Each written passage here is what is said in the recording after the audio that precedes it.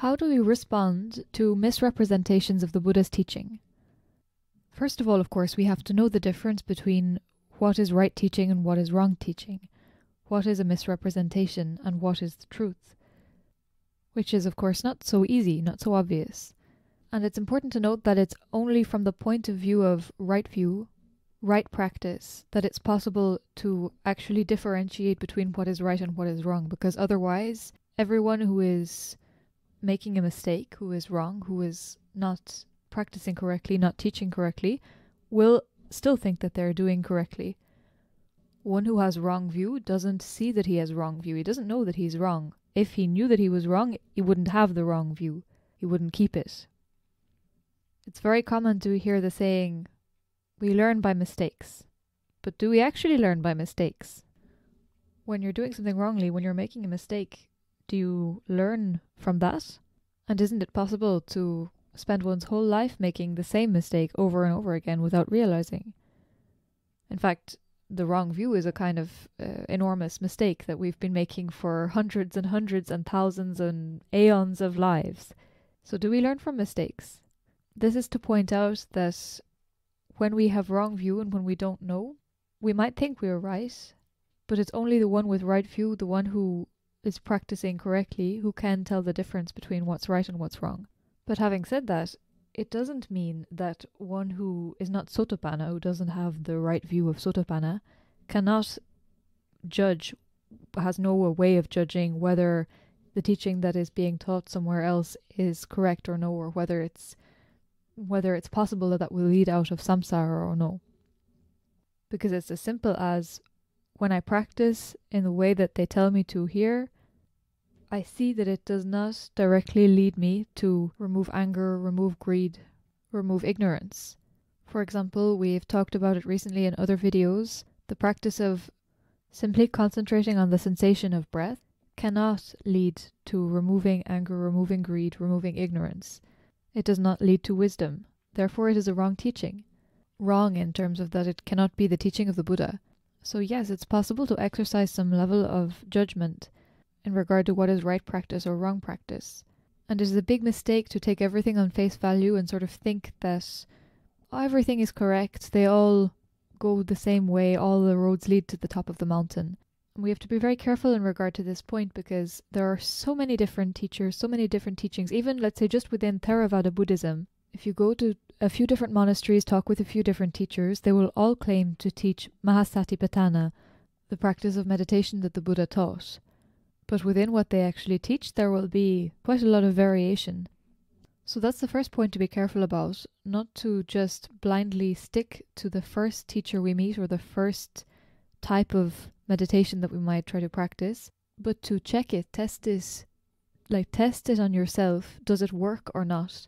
And the only way we can really test it is if we have the solid reference point of the aim to remove ignorance, remove greed, remove anger from ourselves. And if this is not solidly our reference point, then we will not be able to tell the difference between what's right and what's wrong. Because, for example, if we're just looking to feel better, then there are many types of meditation techniques, for example, that will make us feel better, that will make us feel more calm or more happy or will improve our lives.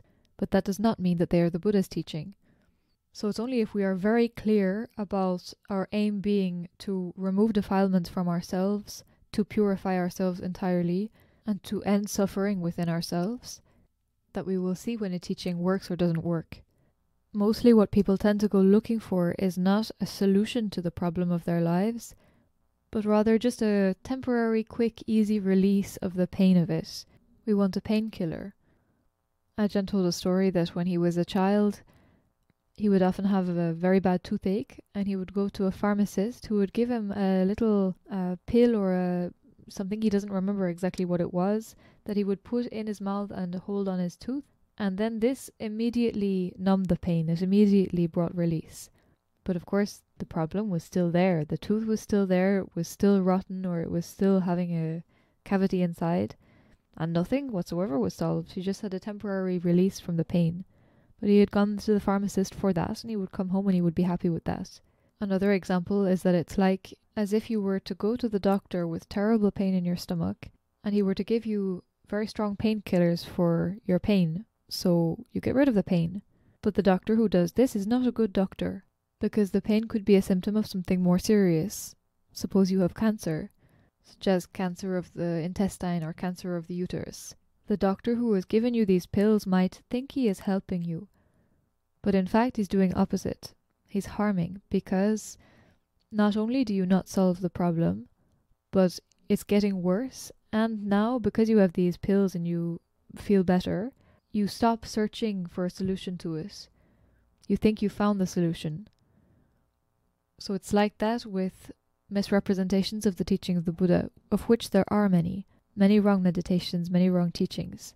We can practice wrong concentration, feel better, but while all the time still having defilements, still being full of problems that are not solved. And this is no problem for somebody who is just looking for a painkiller and isn't interested in removing defilements and going out of suffering. But it is a problem for one who is really serious in his aim of practicing for the goal of the Buddha's teachings. And in that sense, it really is a very great harm that is caused by wrong teachings. And that said, it doesn't mean that we have the right to become angry on account of that when we hear about misrepresentations or when we see people teaching wrongly. It's an interesting and easy trap to fall into this, thinking of the teachings as something that we know about and that we must defend and that we must protect and that it is not allowed to be taught wrongly. But of course, if we take it like that, we are totally wrong. And it's us who are now taking the teaching wrongly in that case. Because it's not ours to defend, it's not ours to protect. It's literally impossible to change what others say or do. And also, if we ourselves do not know and see, then it's like the Buddha said. He would give examples of these people who say, only this is true, everything else is wrong. But they themselves do not know and see that only this is true and everything else is wrong. They go on the base of faith or on the base of logic or on the base of some kind of reasoning, but not knowing, not seeing, they say only this is true, everything else is wrong.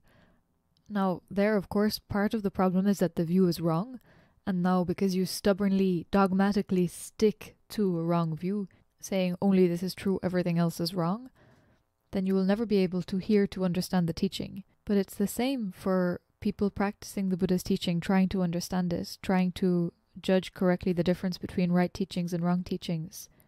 If we ourselves do not know and see, and we stubbornly, dogmatically, fanatically stick to only this is true, everything else is wrong, then we're blocking ourselves as well. Because look, as soon as this teaching that we follow is undermined, we feel personally threatened, we feel obliged to defend it. We become personally involved in it. We've made a self with it. And by making a self with it, we go against that very teaching that we think we are defending and protecting. And it's only somebody who does not really know and see for himself, who has not seen Dhamma for himself, that will dogmatically stick to this teaching in this way. Because for one who knows and sees, it's like he doesn't need to prove to everybody that this is the truth and that only this is true and everything else is wrong. Because it's just like, for example, right now in front of me I see a white wall. And if somebody who's wearing sunglasses comes into the room and tells me that he's very sure that the wall is pink, I can tell him that the reason that he thinks the wall is pink is because he's wearing sunglasses, and if he removes the sunglasses he will see it as white in the same way that I see it as white. But I definitely don't feel like offended or bothered by the fact that he thinks the wall is pink and he feels the need to tell me that the wall is pink. I don't need to go around proving to everybody who might be wearing sunglasses that the wall is white and not pink, because I just see it as it is. And if others don't want to take off their sunglasses to see the wall as white, well, they will continue to think that the wall is pink for the rest of their lives, and there's nothing I can do about it. So yes, it's possible to exercise judgment in regard to what is the teaching of the Buddha and what is not the teaching of the Buddha. Yes, it is correct to say that it's wrong if that's useful, to point out that a way of practicing is wrong, that a teaching is wrong, that an interpretation is wrong, or whatever. What is not correct is to be dogmatic, be fanatic, to take the teaching as ours to defend, and to become angry if anybody doesn't teach exactly what we see to be the truth.